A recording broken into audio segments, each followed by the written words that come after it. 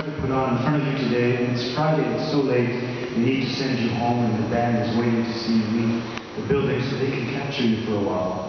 But what we see today is an amazing group of people with an extraordinary array of abilities.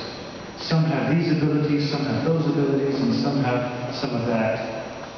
But in the aggregate, when we all sit around that kitchen table on Sunday, we need all of those abilities together, because all of us together are much bigger than all of those abilities of this kind or another.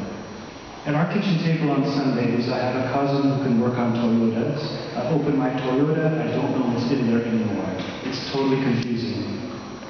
I have a niece who's very good at growing crops. I have an auntie who cooks like heaven. I have an uncle who can talk to God, and I have another uncle who can talk to my internet. All different abilities. Some have this, some have that, and some have some of those things. But all together, imagine what we as a city can do. We can do exactly as Commissioner Fritz has suggested. Make this a city moving forward with your dreams, with your courage.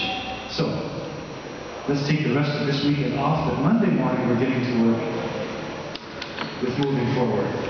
Thank you so much for your Friday afternoon.